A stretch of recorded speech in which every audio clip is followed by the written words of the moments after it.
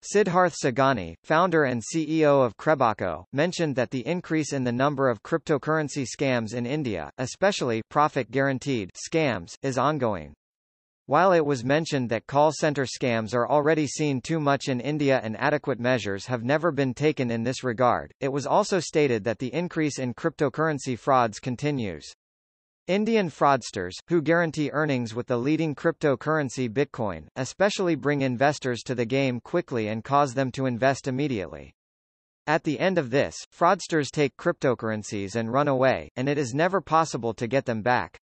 While mentioning that there was a loss of $500 million between 2017 and 2019, it is claimed that the level of education and development in India is very, very low, especially as the reason for such a huge loss.